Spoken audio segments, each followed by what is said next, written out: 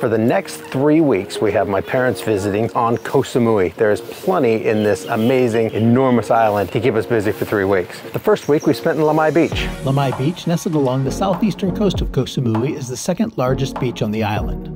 Known for soft white sand and calm waters, it's generally less crowded than the beaches to the north and has a more laid-back local feel, though there's still plenty to keep you entertained both day and night. One of the more popular attractions in this area is Hin Ta Hin Yai, also known as Grandfather and Grandmother Rocks. These two large rock formations are located at the southern end of Lamai Beach and are said to resemble male and female genitalia.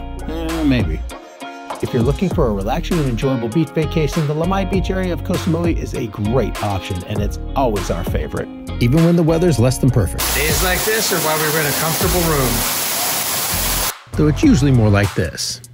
Well, that's all for Lamai. We're going to leave this local chap to finish his lunch while we head about 30 minutes north to continue our tour. This week we're staying on Chaweng Beach. Chaweng Beach has been called the crown jewel of Koh Samui. It's more lively than Lamai, with several large beach clubs right along the water, but boasts the same calm waters and stunning views. It's perfect for those who want fun both in the Thai sun and after dark as well. What are you doing, Katie?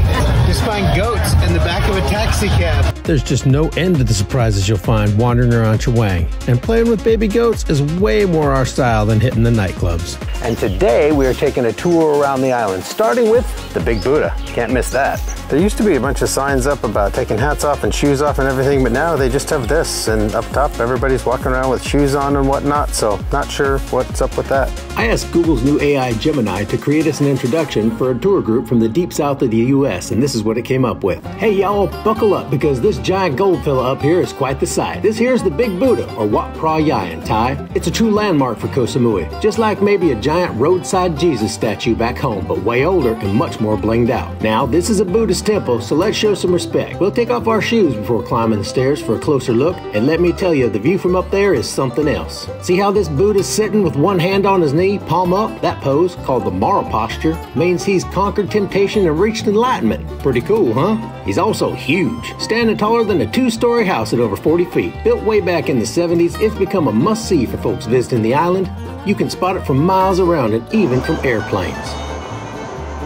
So, yeah. That just happened. Next stop, Plai Lam Temple Complex. Just a few minutes down the road lies Wat Phra Lam. This is the Plai Lam Temple Complex. This stunning Buddhist temple sports a unique design blending Chinese and Thai traditions. The entire complex is adorned with colorful murals and intricate details designed by a famous Thai artist. And this cat's really grateful for the shade it provides.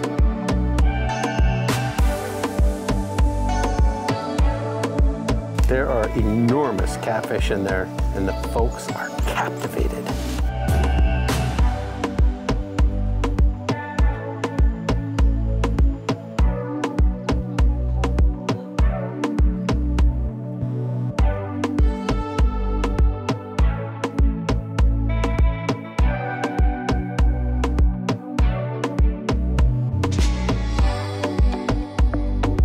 Katie doesn't have a microphone, but if she did, she'd say, "Wow, the detail in this place is incredible."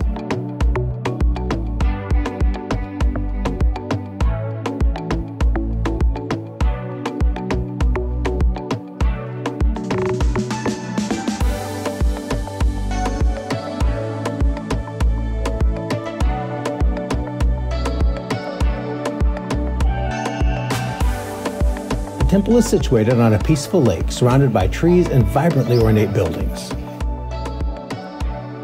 In the center stands the main attraction, a towering white statue with 18 arms. This isn't your typical Buddha depiction. It's actually Guanjin, the Chinese goddess of mercy, a symbol of compassion and kindness. Unlike this cat, who is a symbol of give me food or leave me alone. There's also a bunch of chickens running everywhere, so you know Katie loves it here. What are you looking at, fool? While it's a beautiful spot for visitors, Wat Phra Lam is also a living temple where local Buddhists come to pray and practice their faith. The next step on our tour of Samui is going to be Crystal Bay, where hopefully we can get some snorkeling in because the weather today has been absolutely wonderful so far. But first, a very important break. They have the best fries. This is like the nicest Amazon we've been in. This place is crazy. They just keep getting bigger and nicer.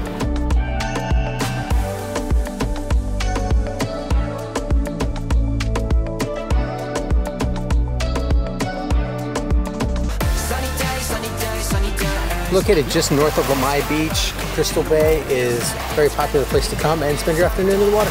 Grab some lunch and then we will be down in there doing some snorkeling. This is Crystal Bay. It's supposed to be some of the best snorkeling around Koh Samui. Food is pretty good at Silver Beach Resort. Good for beach club food. I can't wait to see this water. Every time we come, we're like, oh, we should go there, we should go there. Finally, we're here. There's a big dark cloud, so we better get in the water now before the sun goes away.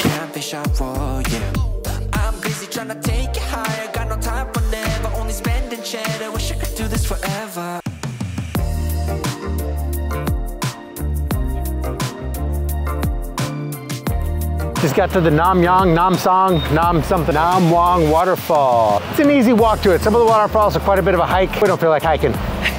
This one's a nice, easy walk. It is an important site in Koh Samui because kings in Chakri dynasty have visited the place several times. And now we're here.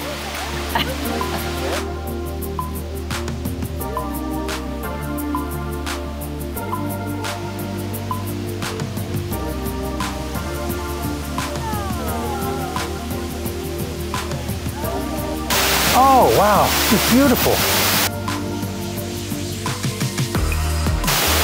Another one. Look at that guy.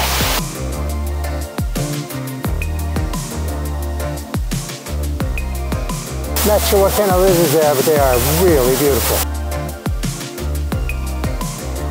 Those tree lizards with the waddle. Only one waddle. Well, it's only one waddle. The other was a female. He was trying to attack him. And there was a guy, and apparently he jumped from one tree to the other and scared the bejesus out of the guy. You said it twice, just say it once more, come on. The lizard, not the guy. He didn't jump from one tree. Biggest swing in jungle history. That is a wrap on our little island tour of Samui. What do you think about our little island of Koh Samui? Oh man, it's just, you keep taking us better and better places. It's beautiful. What do you think of it? I want to live here, so that's what I think of it. Yeah. Now we know we'll come to visit. We're gonna go back to Chawang, probably do a little bit of beach time there, definitely some more eating, and then we will head off to Fisherman's Village / Bow Put for next week. Catch you then.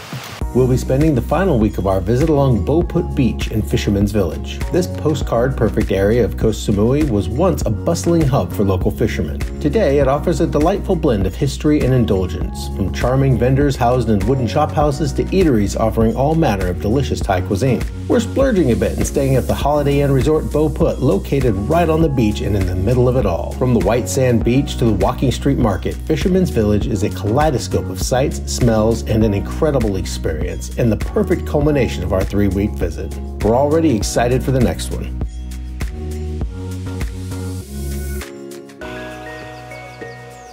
Keep drinking this coffee. Leave the thumbs up and subscribe. Oh, no, that was good. That was good. That was good.